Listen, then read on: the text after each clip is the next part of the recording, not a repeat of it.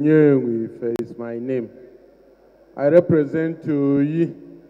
I am a federal constituency. I am from Anambra State.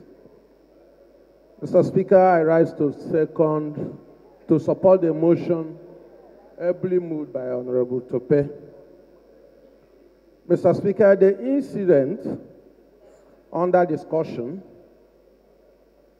happened and is still subsisting in my own state, Anambra.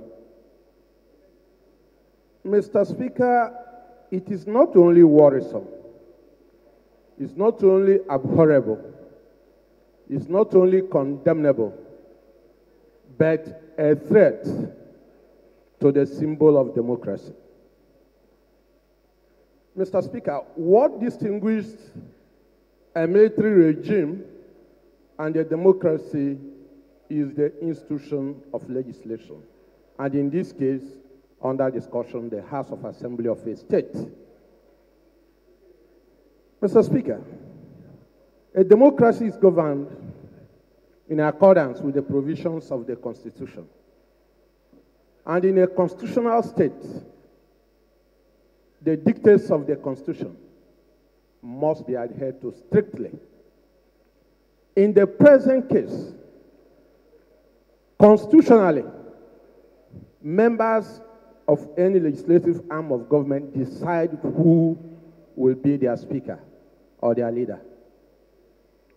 We have witnessed in the past instances where the executive usurp through executive recklessness, rascality, or sabotage to constitutional provisions to impose on the people who will be their speaker. Mr. Speaker, there is nothing warranting or leading to this police under executive fiat or directive to seal off the legislative arm of government in Anambra State.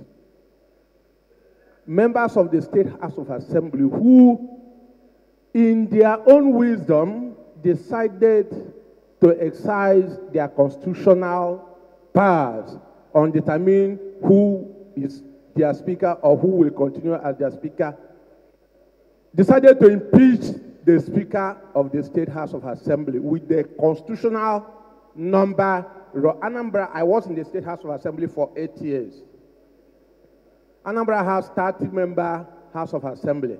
So when you have 22 members sitting present and voting that their speaker should be impeached and removed, it behooves the state government, if they want to operate or seek any approval constitutional from the State House of Assembly, to know that leadership have changed in the State House of Assembly.